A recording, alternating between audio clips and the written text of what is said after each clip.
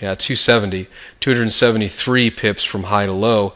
You can see that not much has happened. The market has come right back into resistance here and is floating around.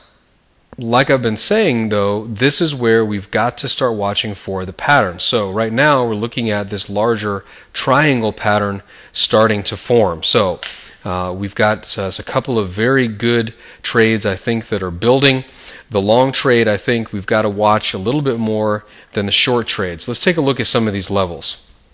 For the long trade, a break above this price will put the market above this high, but still below resistance. Again, I think if the market can get some momentum going, then we've got a good chance of a continuation. That's not to say I haven't been wrong in the past, but again, that's just trading. There's no way we can predict the market. We can only prepare and manage our money. So 96.08 is that level for long, 37 pip stop. That again will hopefully take the market past this point into a momentum area and then beyond our resistance here at 96.40, which would then leave clear sailing up here to 97.20. On the downside, we're actually a little bit better off. Again, I'm going to be anticipating the support level right about here. So on the short side, 1.9484. There we go. Stop of 37 pips. Again, putting the market into a momentum move. Yes, we are anticipating a little bit, meaning we still have some support down here. But again, if the market can break through these levels, clear sailing all the way down to about 93.40, 1.9340. Again, potential big move to the downside. And of course, if it does manage to clear the support here on this day, you see, let me scroll back, whoops.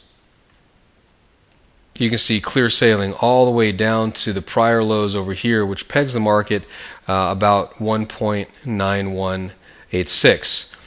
You can also see on the top side, if the market does get going, we're looking at a target to the upper end of the resistance level here. So on the top side, I would be looking for the market to get to 98.61. Again, some big moves here, which are possible, but we've got to keep our eye on the patterns. We have, as I said, this triangle pattern which is building here.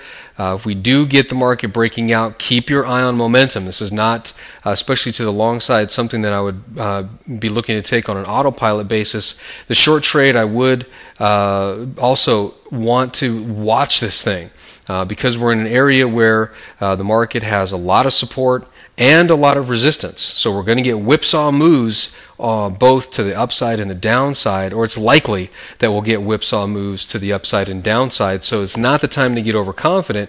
It's simply the time to watch the momentum. Once you see that momentum going, keep your target at 98.61 on the top side, 9,100 if it does break below 93.40 here on the downside.